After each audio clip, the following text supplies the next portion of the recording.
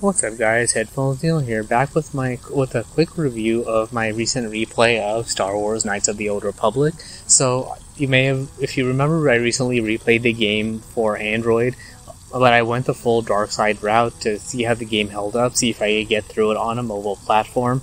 And overall, it went pretty well, and I did enjoy the game. It mostly holds up aside from some of the graphics, but even then on high mode, they actually hold up mostly well. I mean, you get us a couple of points where it's kind of blocky and washed out, but once you start getting into the game, it holds up for the most part. It's like 85-90% there. You obviously don't get some of the more realistic effects of the game like other games these days, but it's something that's easy to overlook because the gameplay is that well. So I recently wanted to replay the game just to see for two basic reasons. One, to play the game on the light side mode to progress the storylines with the characters, to see if I could progress them enough to get some of those side quests going, and also to see if I could generate Revan's robes from the Starforge. And if you follow my posts on Twitter, you'll know that I did end up getting them, so I'll touch base with that in a little bit. But to start it off, the game does hold up as far as the light side goes, because when you choose the light side option, you get to progress a lot of the storylines with your characters. So, for example, with Carth Onasi, you get to learn that he had a son and that he survived the attack on his family with Carth, his son, and his wife. But his wife died and his son survived and he joined up with the Sith. So that side story or side quest becomes an effort to find him, which he turns out you learn about him on Manon, and then you find Carth's son on Korriban. So that quest becomes a way to try to redeem Carth's son and turn him away from the Sith and not necessarily to the Republic, but at least away from the Sith. If you also get to progress the storyline with Bastila, and as a bit of canon, you learn that Revan and Bastila fall in love, get married, and have children. If my memory serves, they have a daughter, or they end up having a distant relative who becomes Satali Shan, who becomes a member of the Jedi Order during the time of the video game The Old Republic, the MMORPG that they released. So I believe that's still canon, if I remember correctly, but don't quote me on that. But essentially, the storyline with Bastila and Revan during Knights of the Old Republic 1 is that they end up falling in love, and you can express love for each other and progress that storyline with a relationship. I think the one story that you're still able to progress regardless of light side or dark side affiliation is with Canderous, as far as him telling you stories about the past and with the Mandalorian Wars and all of that. So there's no real benefit to either affiliation when you talk to him. If you progress the story as the light side, also you get to keep the character Juhani in your party. So when you meet her in the grove on Dantooine, if you're on the dark side, to show your dominance, you end up killing her to get the extra dark side points. But if you redeem her, then she'll join your party, and you can progress her storyline to not only keep her in the party and change her affiliation to the light side, but you learn more about her party and her past. You learn that she had a classmate on Dantooine who was in love with her, and she rejected him because they were part of the Jedi Order. But you meet up with him on Dantooine, and they kind of reconcile their ways on that part.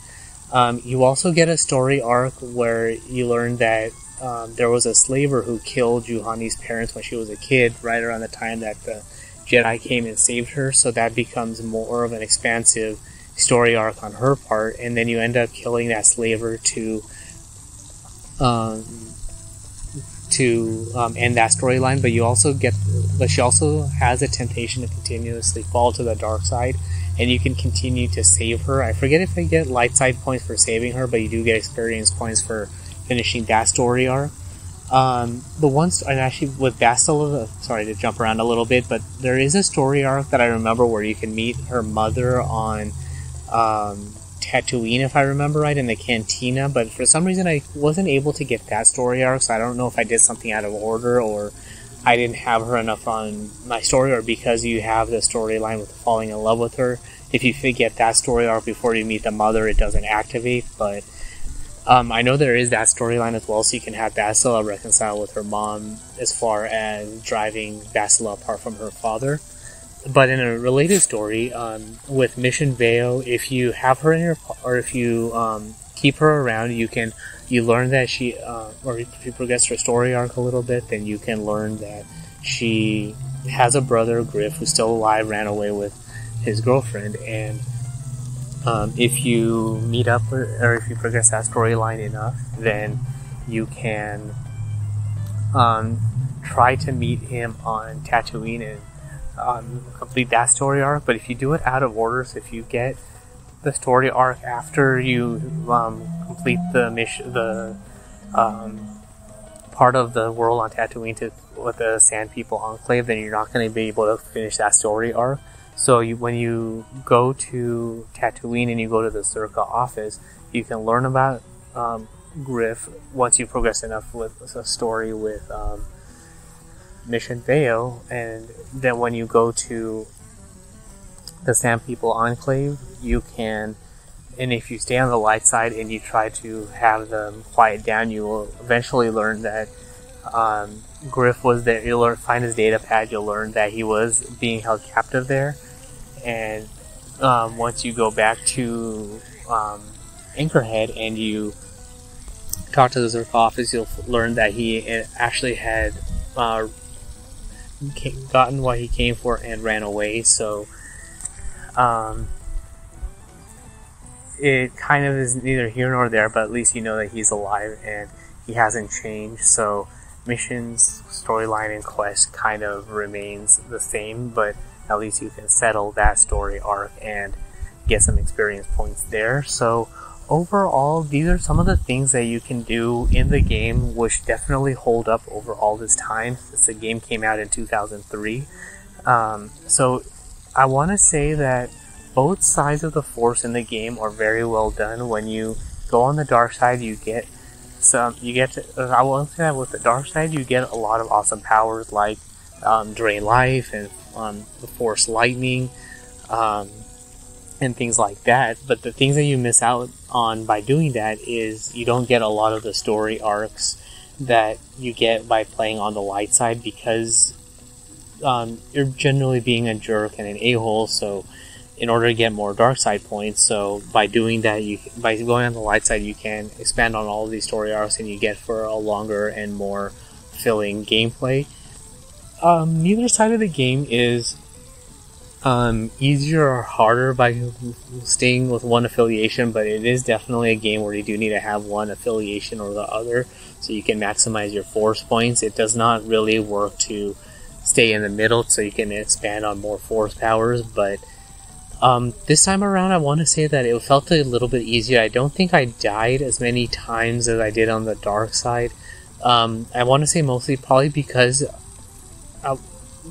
if I was keeping it in game, I want to say because I had more Jedi and Force powers to play on the game, so it worked out better where I was able to heal myself and protect myself, so it went better. But the outside of the game, I would say that probably because now that I'm used to the game and I kind of knew where everything, or I was able to refresh my memory for where everything was and what everything was going on, that I was able to kind of work around that and not die as many times. So overall, I do recommend that playing the game if you enjoyed the game on your desktop. The thing that definitely does not hold up or that was not translated well was the skills points allocation system. That is still definitely a pain to navigate through. It's overtly small and hard to navigate. So I kind of hope that if they update the game at some point to make it better to play on mobile, is that they update that screen to make it bigger so it's easier to read.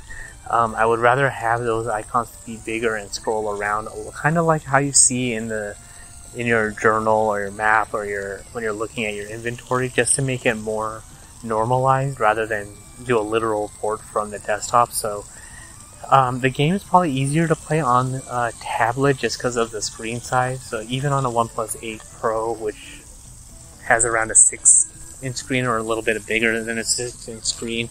It's still small on that screen, but I mean it's easy to read, but you still do have to squint a little bit, so it's probably easier to play on a tablet because of the even bigger screen size. But the game is still playable. You do have to squint a little bit more to see what force powers you're playing. You do have to poke around a couple of times in order to select the right force power that you want to pick.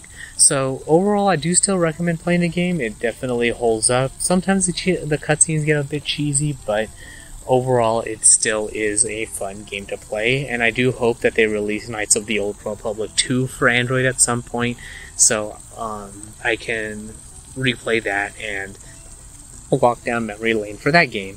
But that's all for this review, and since I'm done with Knights of the Old Republic, and I mentioned this on my review for Doom Unrated, but the next game review that I'll be playing and sharing is Doom 1. So yes, the original game from, I want to say, late 80s, early 90s. I forget when it came out, maybe 93 if memory serves.